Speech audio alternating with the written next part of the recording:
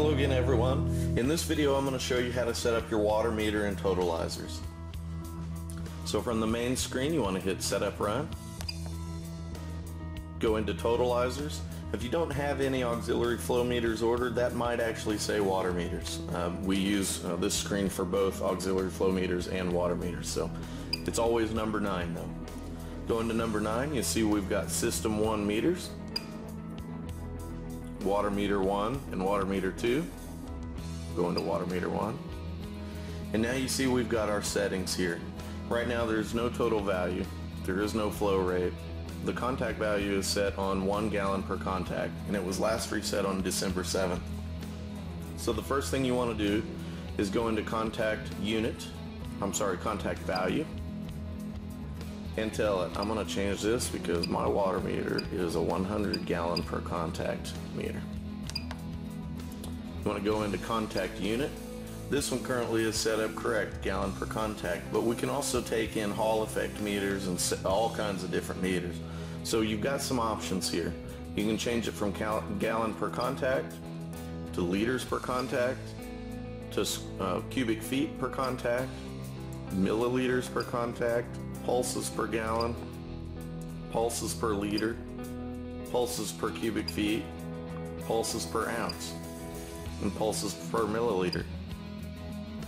So you see we've got a lot of options. If you want to use a paddle wheel type meter or any other type of meter, we can bring those in. So right now I'm going to go gallons per contact though, because that's a pretty standard unit. You can go in to reset your water meter total if you want to at any given time.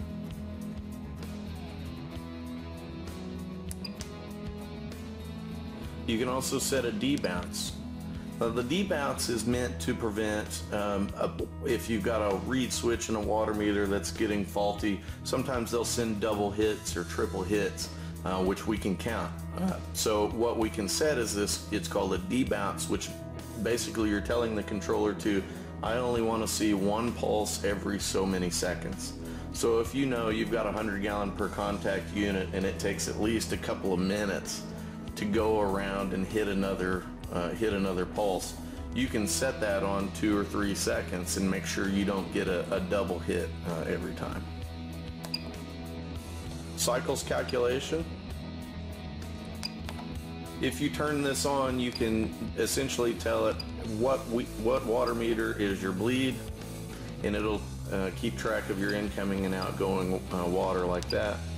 We can also do an evaporation calculation, which effectively you're telling it water meter 1 minus water meter 2, or vice versa. And that is how you set up a water meter on your MegaTron line of controller. If you get stuck though, I encourage you to call us at our home office at 800-743-7431, and our customer service department will be happy to walk you through the necessary steps. Thank you again for your purchase, and have a great day.